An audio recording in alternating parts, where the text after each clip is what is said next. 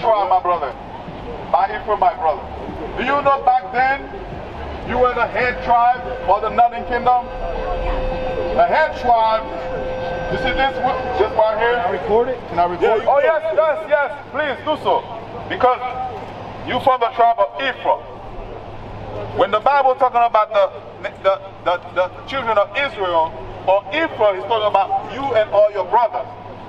Your tribe was the one that lead the other tribes to the part of America, Caribbean island, Central, North America. Okay? Give me that in second Ezra.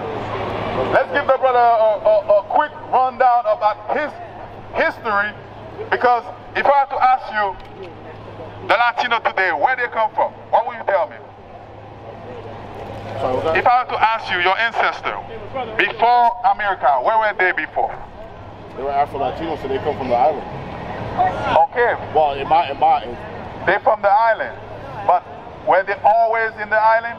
Probably not. Probably not. And guess what? You're right. We're going to tell you. They don't teach you in school anyways. Listen. It's all lies anyways, all BS. Why? Because we're falling under the same curses. But that's a false image. That ain't the real thing. Exactly. Let's go to the Bible, because we understand the story about Christopher Columbus, right? Yeah, he was How did, because back then we didn't have that type of technology in terms of like internet, satellite. How did, Christopher Columbus, how did he know to come to the Americas, to the Caribbean islands, to enslave your people in 1492? Do you ever ask yourself that question? I never did, but that's a good ass question. Because today they have satellite, they can see from the sky, but back then there was nothing like that. No. But somehow he knew how to come to the Central America, to the island, to enslave your people. But we're going to read that story. While we read that story, somebody look up Asaph for me. Asaph, read. 2 Ezra chapter 13, verse 40. Those of the 10 tribes which were carried away prisoners out of their own land. What's the name, my brother? Lewis. Lewis? Yeah. Azariah Lewis. The Bible says these are the 10 tribes who were carried away captive. When he's talking about the 10 tribes, he's talking from Ephraim and down. There's a tribe that I used to call Dan. That used to be part of those tribes that, absorbed from this tribe. That's why I say. In the time of Hosea the king, whom Salmanasseh, the king of Assyria, led away captive. And because we were taken captive by the Assyrians. Okay? We were taken captive by the Assyrians. Right? And he carried them over the waters. And so came they into another land. Now they go to the Babylonian land, captivity, right? So now it was the Assyrian, now he took them captive as slaves. Read. But they took them counsel among themselves. After, many years passed, they take that counsel among themselves. Let's find out what, that counsel was. That they will leave the multitude of the heathen and go forth into a further country where never mankind dwelt. Which country or which part of that hemisphere where no man dwelt? He said they take that counsel to go to a country where no mankind dwelt. Who do you think that place is? How do they call the America? The New World. The New World.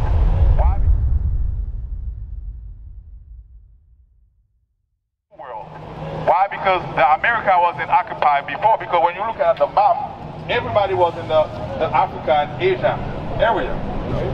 The East Coast, the Eastern Hemisphere. The West Hemisphere wasn't, occupied by nobody. That's why they call the Western Hemisphere the New World. Why they call it the New World? Because nobody was living in the Western Hemisphere. Right? That they might dare keep their statutes, but they had never kept in their own land. Read. And they entered into Euphrates by the narrow passages of the river. For the Most High then showed signs for them. Now they left the Assyrian country the 10 tribes decided to go to a place where no man can dwell before, right? Because our homeland is Israel, Jerusalem, right? And held still the flood till they were passed over. For through that country there was a great way to go.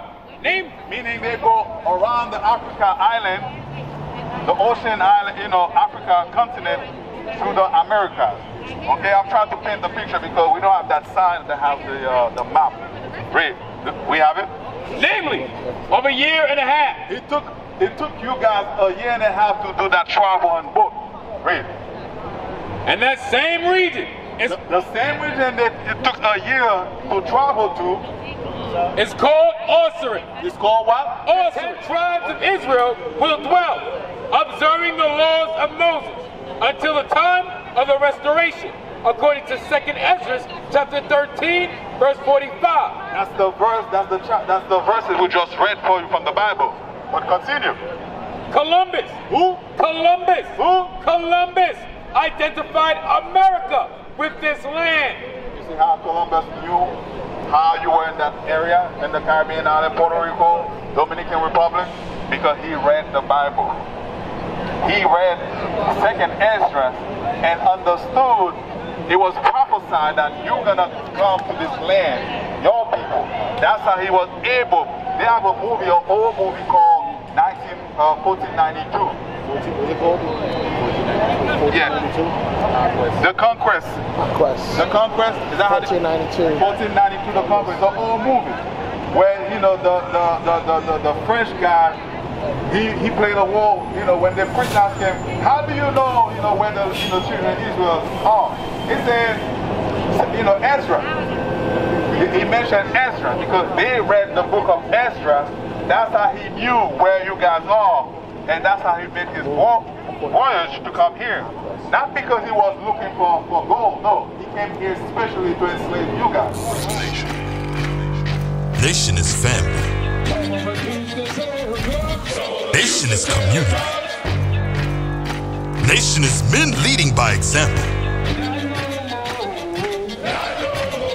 Nation is women's support. Nation is children with role models.